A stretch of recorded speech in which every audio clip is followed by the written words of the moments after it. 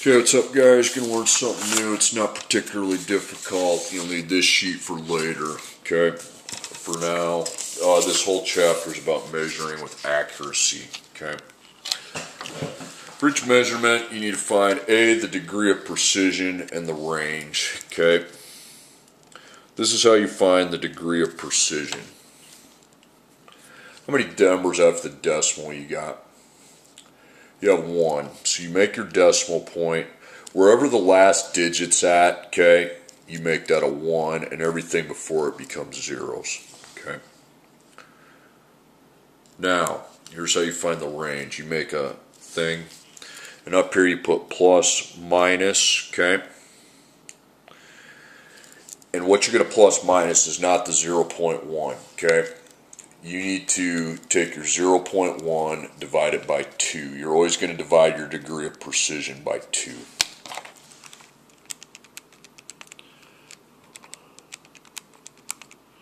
0.05. Okay, so to find your minimum, you minus it. 3.6 minus 0.05, so that's your minimum. And then just hit up on your calculator and just hit plus, okay, 3.65. That is how you find that, because everything there would be rounded to 3.6. Alright, next one, A, B. So put your decimal point, the last digit you replace with 1, okay? Anything before it becomes a 0. That's what a degree of precision is. Then to find your range, you put plus, minus, not that number. You need to take the 0.1 divided by 2.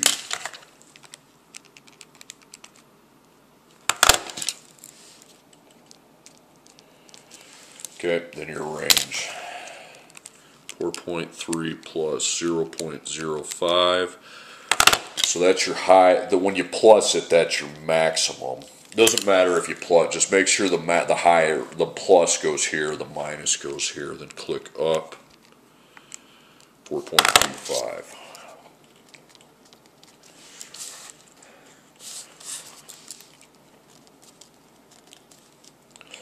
Okay, now you got 3 decimal places. So the last place is filled with a 1. Everything else zeros. Just put a 0 in front of it. Okay. Then plus minus, you take your 0.001 divided by 2, okay? And that just tells you the number you're going to plus minus. Okay, 0.0005. Okay, so my range just takes the minimum and the maximum, so you're going to minus first. Just minus first makes it easier that way. Okay, 15.8845. That's the minimum of the measurement, and hit up. That's your maximum. Okay, 15.8855. That's pretty much all you do here. These are both answers. I need to see them both. Okay. So do they. Okay, the precision degree, there's 3 decimal places, so you're going to have a 1 in the 3rd place. Everything before it, including before the decimal, becomes zeros. Okay. Now, you're going to add and subtract to that amount to find your range. 0.001 divided by 2. It's going to be the same thing I had on the last one. 0.0005. Okay. 12.002 minus 0.0005. And just write down what you have. You get a lot of decimals on some of these. Click up. And now you're at 12.0025.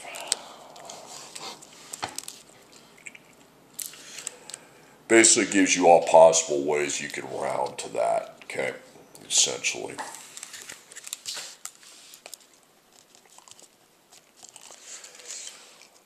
Okay, 0. Okay, so 1 go, even though if it's a 1 there, you still put a 1. Everything before it goes to zeros, okay. So you take your 0.01 divided by 2, you add or subtract that amount. 5 thousandths, which is 0.005.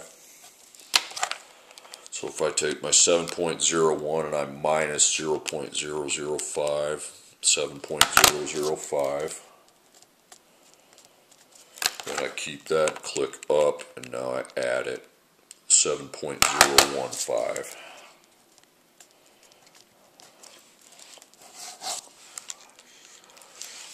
A and B. 9.1 is what that is. So you got the last digit is just a 1, okay? Everything before it becomes zeros. Okay, that's your precision degree. And then to find your range, this is used to find the range, but I need to see both of them. So 0.1 divided by 2 is 0.05. Then you minus 9.05. And then when you add, you're going to get 9.15. Okay, that's part 1. Part 2 is pretty easy, okay? But it's something new. Determine the number of significant digits for the following measurements. Now you have to know how to do that first, significant digits. This is used in a lot of upper level subjects, science, so forth, okay? There's 5 rules, okay? So we're going to take a problem, we're going to go down the list of rules. All non-zero digits are significant, so take all your non-zero digits and just check mark them. So there's 4 already. All zeros between significant digit. Now, non-zeros are pretty obvious, but with the actual digits that are zeros, there's a lot of things we have to be aware of. All zeros between significant digits are significant. So, well, that zero's between 2 of the non-zeros, so, okay, so there you go. So there's 5, all 5 of them are significant. I messed this up, actually. This is confusing. Number 2 is all zeros between non-zero digits. Cross that out and put all zeros between non-zero digits are significant. Okay, I just don't like the sound of that. Okay, 126.10, all non-zero digits are significant. So check, check, check, check. All zeros between non-zero digits are significant. Well, that's not between any of them, so it's not between, so we have to keep reading. Zeros at the beginning are not significant. Well, that's not at the beginning, so we can't just mark that off. Zeros at the end after the decimal are significant. Well, that's at the end, it's after the decimal, mark it. So 5 of them are significant. Okay, 9,709.3. All non-zero digits are significant, okay? So check, check, check, check. All zeros between non-zero digits are significant. So that's between, okay?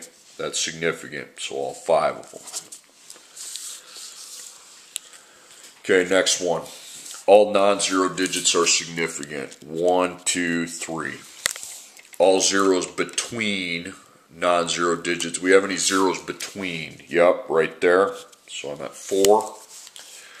Zeros at the beginning are not significant. Well, that's not at the beginning, okay? Zeros at the end after the decimal are significant. So it's after the decimal, it's at the end, significant. So 5. No, the answer is not always 5, okay?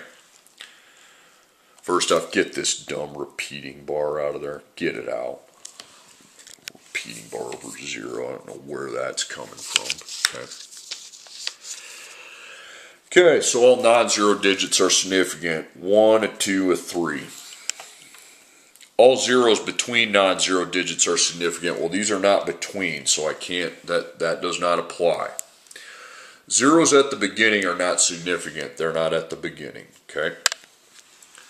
Zeros at the end after the decimal are significant. Well, the decimal would be here, okay? So those are not after the decimal. Now finally I get to look at step 5. Zeros at the end before the decimal are only significant if there are digits after the decimal. So these are definitely before the decimal.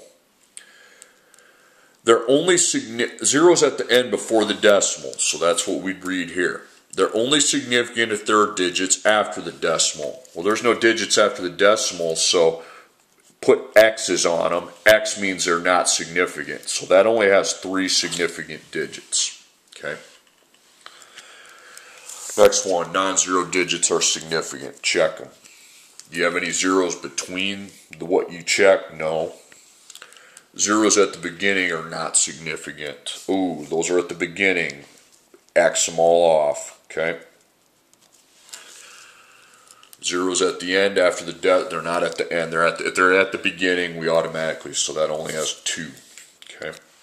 Why this is used, we're going to look at tomorrow. Okay.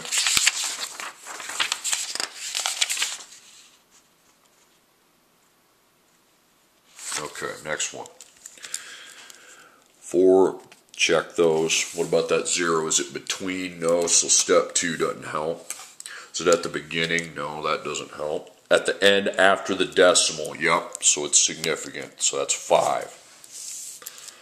Next one, you got these. Do you have anything between them? Nope. Zeros at the beginning are not significant, so X those off. Zeros at X means it's not. Zeros at the end after the decimal are significant, so check it. That leaves us with 3. Okay. I don't know why they get that dumber. That makes no sense. Get that freaking thing out of there. Oops, sorry. All 0 digits are significant. 1, 2, 3. This is a between one, so it's significant. Zeros at the beginning are not significant. That is not at the beginning, so we can't label that yet. Zeros at the end after the decimal are significant. Well, the decimal's here. That's not after the decimal. So let's look at 5. Zeros at the end before the decimal, which is that one, are only significant if there are digits after the decimal. Well, are there digits after the decimal? No, so that deserves an X. That's 4 significant digits. Okay, 1, 2, that's a between. Betweens are easy to see, but it's those ones at the end. Zeros at the beginning, well, that isn't at the beginning. That doesn't tell me anything. Zeros at the end after the decimal are significant. Well, it's at the end. It's after the decimal, so check it. So it's 4. All right, that's enough for me.